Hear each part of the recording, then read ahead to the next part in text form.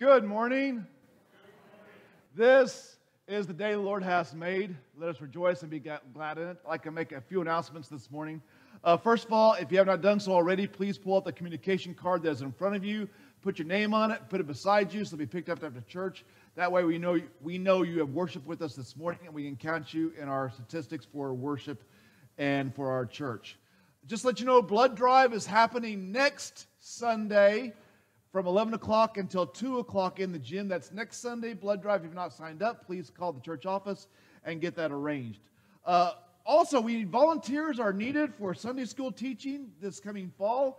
If you'd like to teach or would love to teach or want more information on that, please see Nikki Verblek, and her phone number is in the news and notes, and just get in touch with her, or even the church office, and get in touch with her because we'd love to have new Sunday school teachers as well.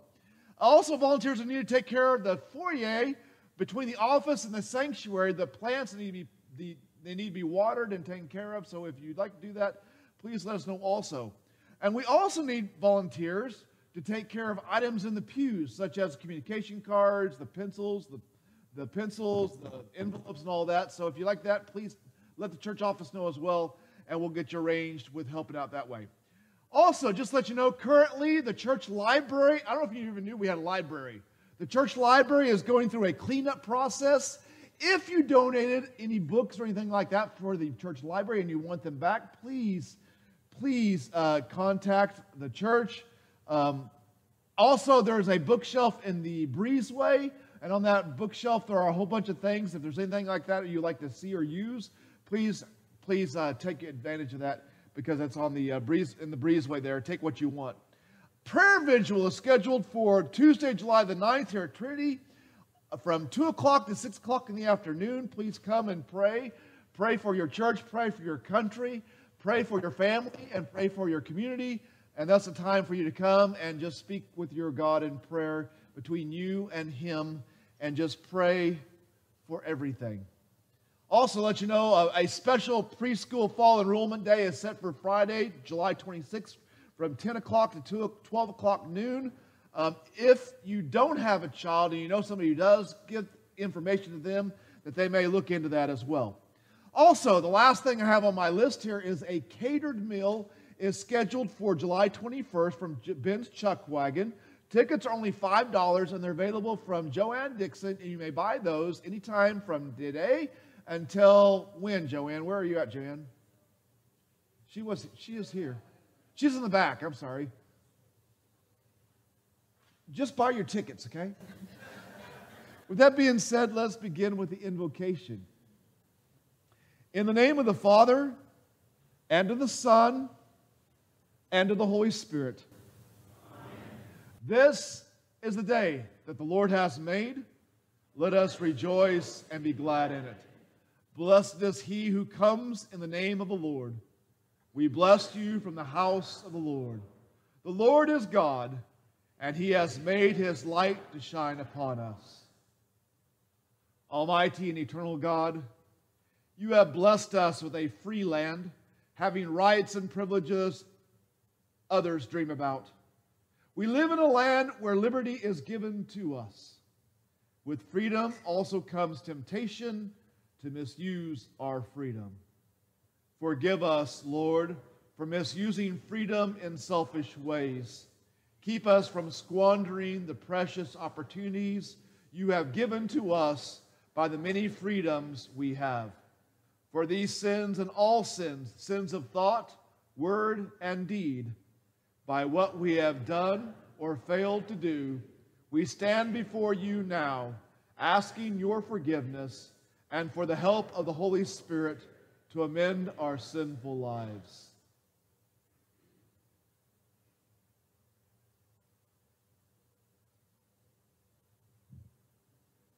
Hear the good news. God has heard your confession. He has forgiven your sins because of the cross of Christ. Receive that forgiveness in the name of the Father, and of the Son, and of the Holy Spirit. Amen. Thank you, Lord, for forgiving us. Help us by the aid of your Holy Spirit to relish the freedoms you have given to us as Christians and as a country. Let us rise.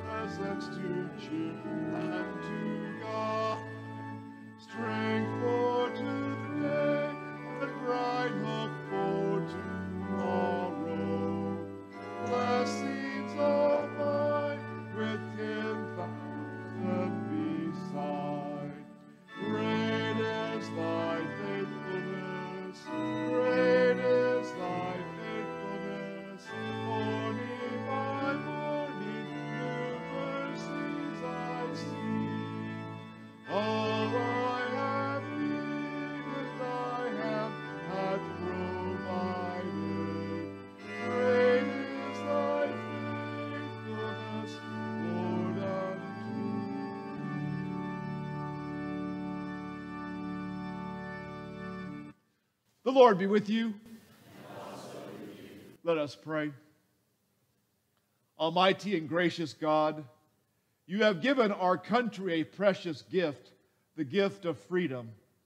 As we celebrate that gift from you today, help us by your Holy Spirit to remember the greater gift of freedom in the cross and empty tomb of Jesus, who gives us freedom now and eternity with you and the Holy Spirit, one God, one Lord, now and forever.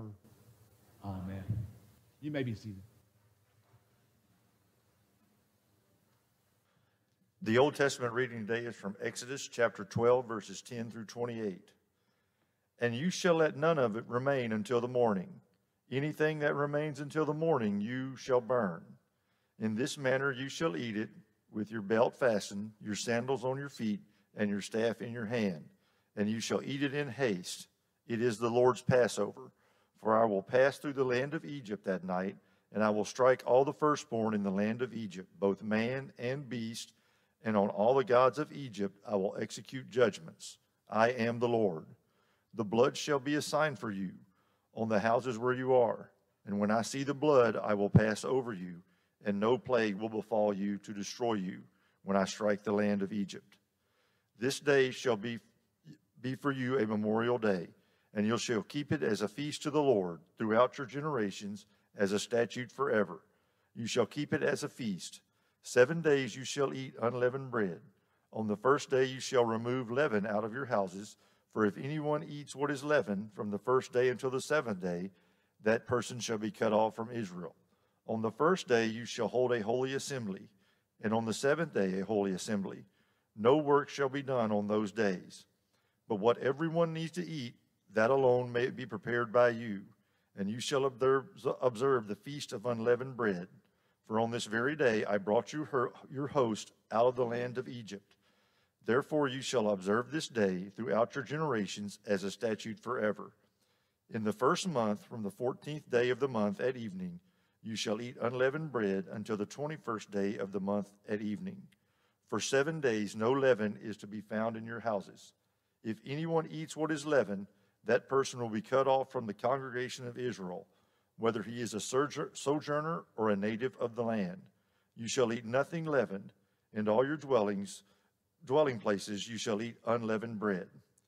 Then Moses called all the elders of Israel and said to them, Go and select lambs for yourselves according to your clans, and kill the Passover lamb. Take a bunch of hyssop and dip it in the blood that is in the basin, and touch the lintel and the 2 doorstops with the blood that is in the basin. None of you shall go out of the door of this house until the morning, for the Lord will pass through to strike the Egyptians. And when he sees the blood on the lintel and on the 2 doorposts, the Lord will pass over the door and will not allow the destroyer to enter your houses to strike you. You shall observe this rite as a statute for you and for your sons forever. And when you come to the land that the Lord will give you, as he has promised, you shall keep this service. And when your children say to you, What do you mean by this service? You shall say, It is the sacrifice of the Lord's Passover, for he passed over the houses of the people of Israel in Egypt, when he struck the Egyptians, but spared our houses. And the people bowed their heads and worshipped. Then the people of Israel went and did so. As the Lord commanded Moses and Aaron, so they did. This is the word of the Lord. Thanks be to God. The epistle is from Romans chapter 6, verses 1 through 11. What shall we say then?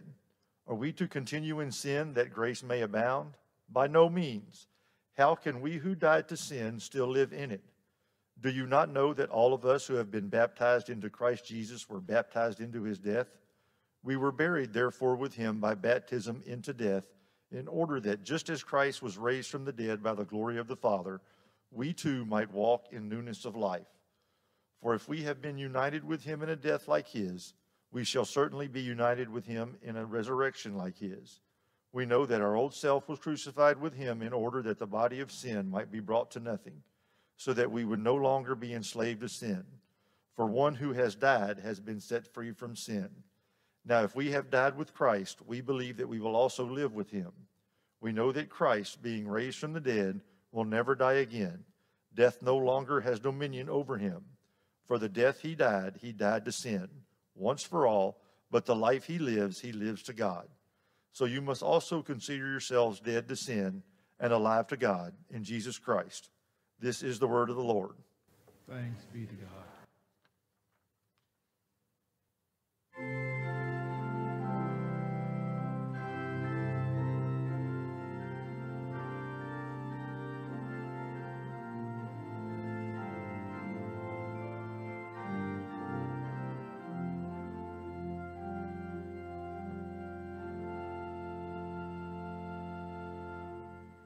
Come thou almighty King, help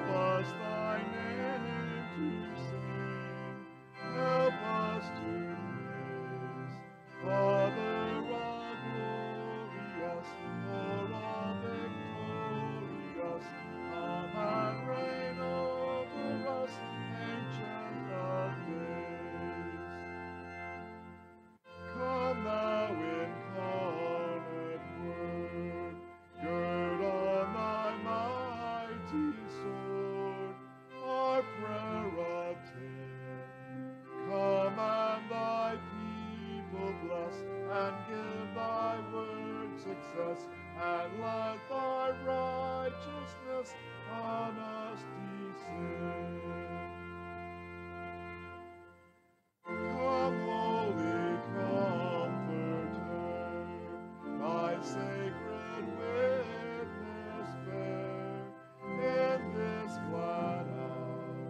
Humanity art now ruling every heart, and ne'er from us depart, Spirit of power.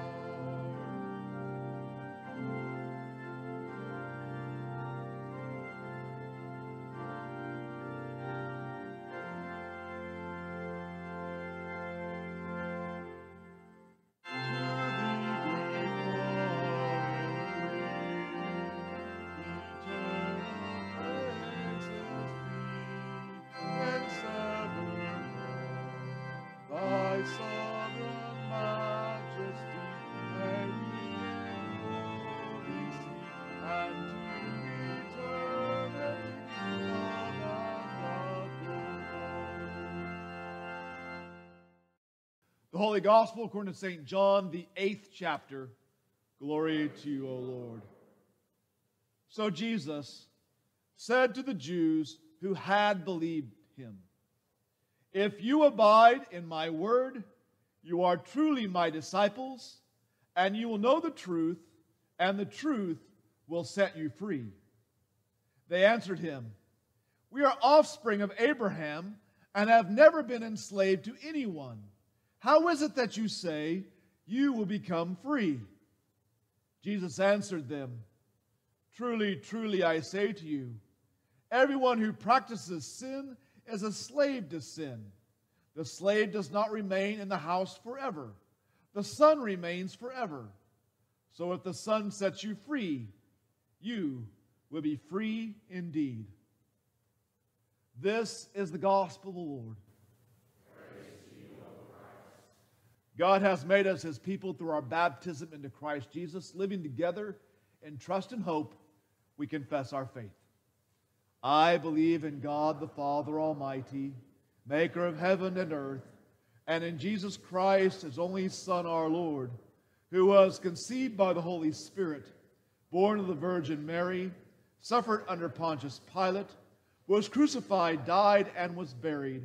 He descended into hell. The third day he rose again from the dead.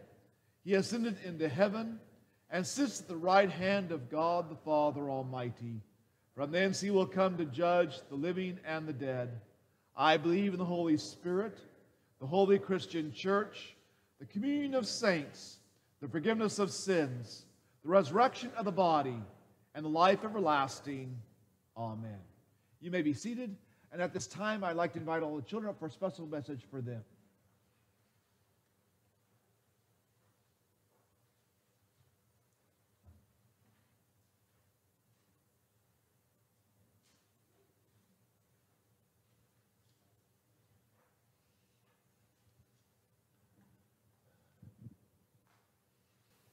Good morning, guys.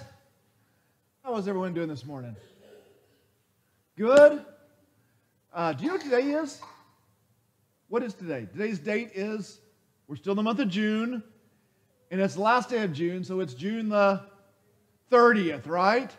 Which means the 1st of July is tomorrow, the 2nd of July is Tuesday, the 3rd of July is Wednesday, and on Thursday would be the 4th. What do we do on 4th of July? Why do we do fireworks? Why do we show off fireworks on 4th of July?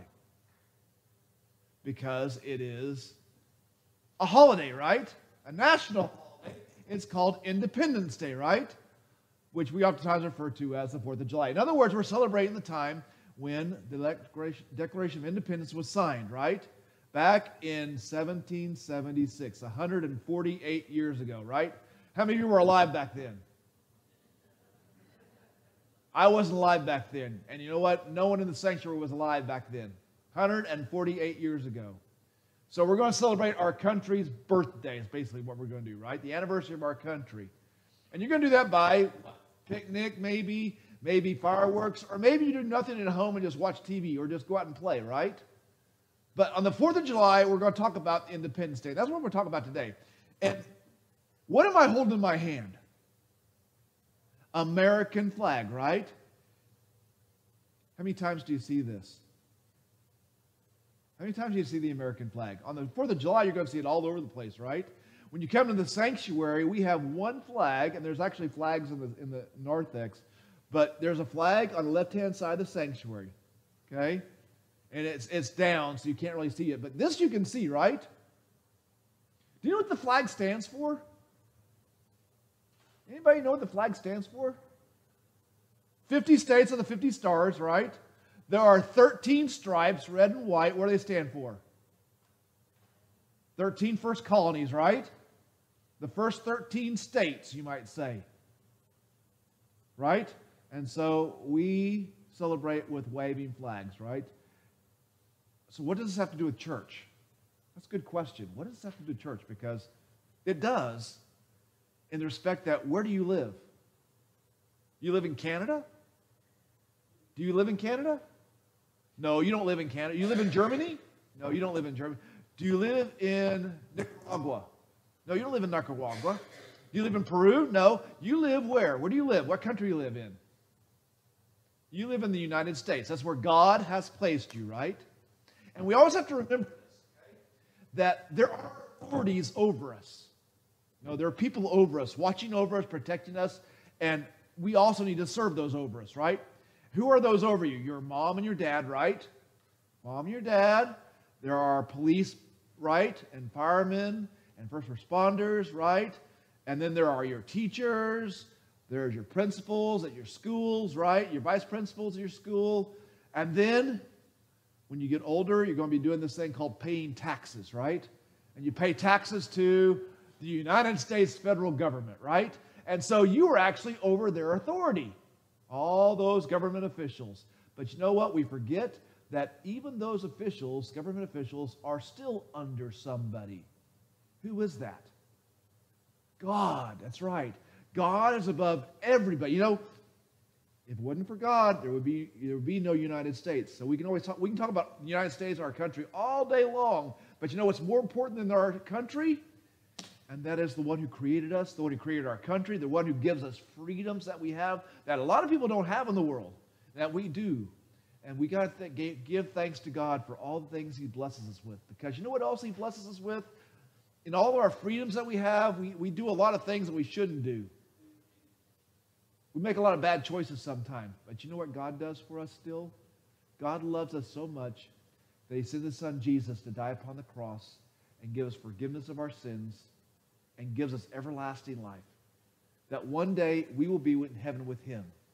One day we actually won't be part of the United States. Do you realize that? We won't be part of this country. Instead, we'll be in heaven, which is a much glorier, a much better, a much, much, much better place for us to be. Because we'll be with God and we'll be with His Son Jesus, who has taken away all of our sins, and we'll always serve Him and always glorify Him for what He's done for us. Hey, let's all fold our hands. I want you to pray with me, okay? Dear God, we thank You for everything You give to us. We thank You for our freedom. We thank You for Your life that You give to us in Jesus. In His name we pray. Amen. And then if you'd like to take one item out of this treasure box, you may do so.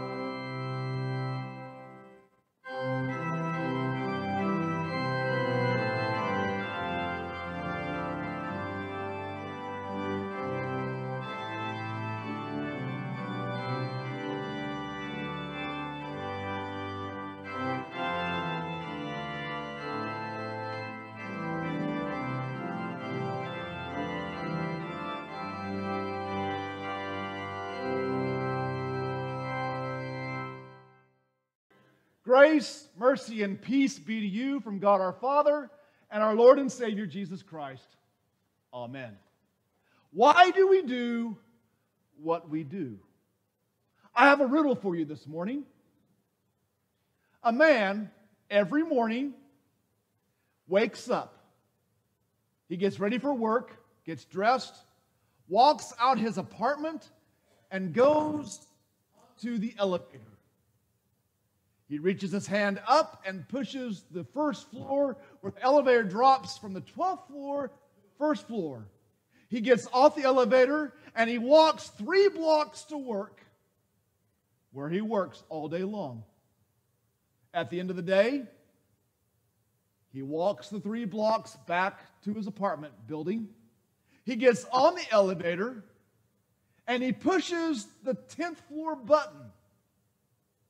He gets off the elevator and walks up 2 flights of stairs to his apartment. He does this every day. Why? Why especially does he walk up 2 flights of stairs every day? Do you know the reason why? The reason? Let me tell you. The reason is because he is too short to push the 12th floor button on the elevator. So he has to push the 10th floor elevator button and get off and walk up the 2 extra flights of stairs. Why do we do what we do? Old Testament reading. God tells the people of Israel, as they wander in the wilderness, that for a week they are to get rid of all the yeast, all the leaven out of their homes. They are not to eat anything with yeast, nothing with leaven.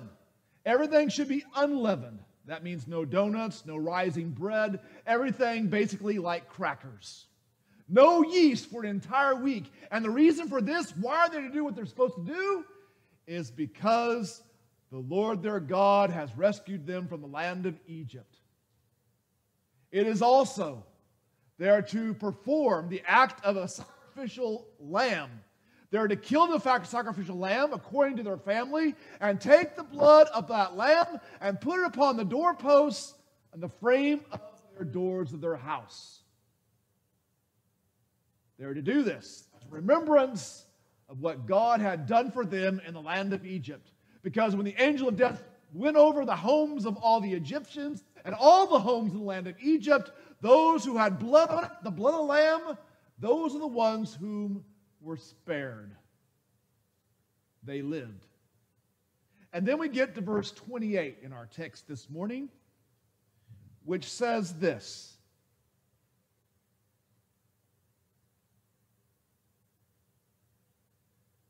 The people of Israel went and did as the Lord commanded Moses and Aaron, so they did. Why do the people of Israel do what they did? Is it because they asked the question, why not? Why did they do what they did? Because they just wanted to? No. Why do the people of Israel perform the acts that God instructs them to do? Because this is a memorial. This is a remembrance of the deliverance that God had given to them and their ancestors in the land of Egypt. It is the time when they were desperate, when they needed salvation, and salvation come to them from their God, who instructed them to kill the sacrificial lamb and put the blood upon the door posts and the frame of their houses. Why did they do what they did? Because God commanded them, reminded them of His salvation. So why do you do what you do? Why do you go to work every morning, or most mornings I should say? Or why do you get up and get ready for work? If you're retired, you may go mow the lawn, or go to the coffee shop, or go to the beauty parlor, or whatever you may do. Why do you do what you do? Because we can do it? Because we ask the question, why not? Or maybe possibly because God has given us the freedom to do so.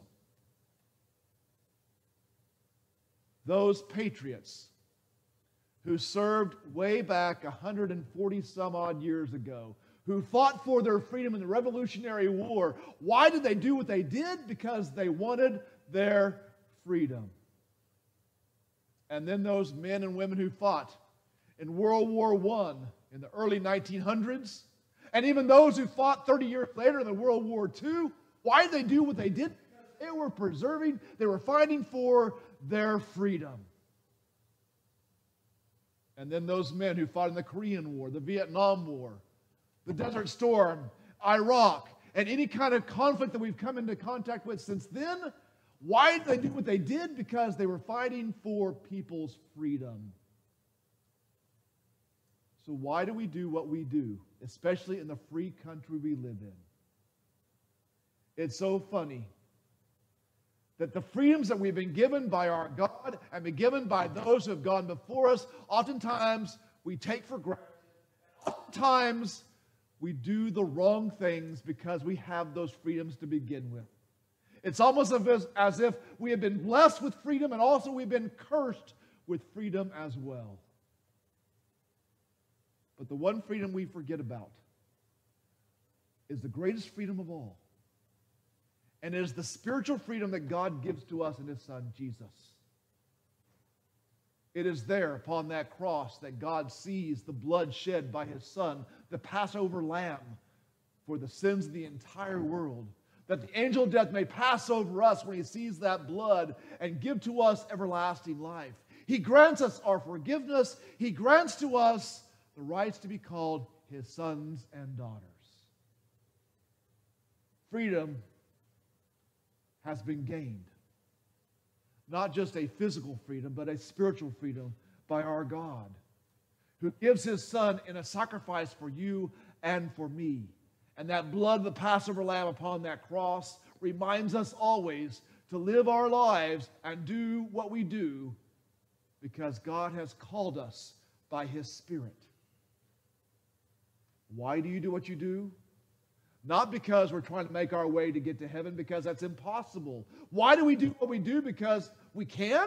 No, we do what we do because God has created us this way and has given us His Spirit, and that's who we are. The man who gets on the elevator on the first floor to go to the 12th floor, he can only push the 10th button because that's who he is. In the same way, we do what we do in serving each other and serving our God because that's who we are. Elizabeth Keekly was a slave before the Civil War in the state of Missouri. She actually struck up a deal with her master, with her slave owner. If she would pay him $1,200, it would pay for her freedom and her son's freedom. Now, Elizabeth was a seamstress, a very well-known seamstress. And she had a plan to go to New York City and get the money quickly by doing her services with the people there. Of course, back in those days, when you were a slave, you could not travel. Your owner had rights to you. So instead, her clients in St. Louis, Missouri, helped her out with those $1,200 and paid her $1,200 for her with her services intact. And she and her son were given freedom. And they moved to Washington, D.C., where even herself, Mary Lincoln, was one of the ones whom she sewed dresses for. Notice that Elizabeth Keekly was given her freedom. She didn't completely earn it. It was given to her. In the same way, your freedom and my freedom, both physical and especially our spiritual freedom, has been given to us. Let's not take that freedom for granted. Let's always understand why we do what we do, putting aside our old selfish self and putting on the fact that we have been baptized into Christ, that we are His. Shall we keep on sinning so that grace may abound? Paul responds by saying, absolutely not, because that's not who we are. We have been baptized into Christ in his death and resurrection. And why do we do what we do? Because we are God's children.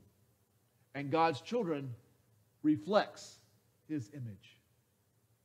As God looks upon us, he does not see our sin, but he sees the blood of the Lamb shed on Calvary's cross for you and for me. And in that blood, you and I live as his children. We do what we do because we are his. In Jesus' name, amen.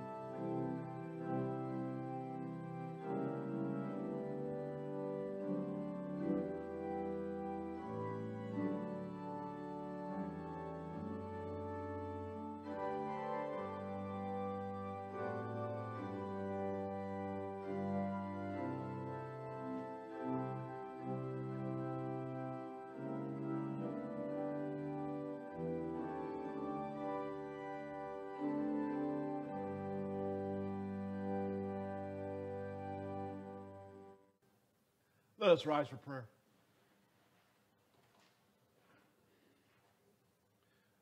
Lord, in your mercy, hear our prayer. Lord Jesus Christ, your death on the cross has set us free from our worst enemies, sin, death, and the devil.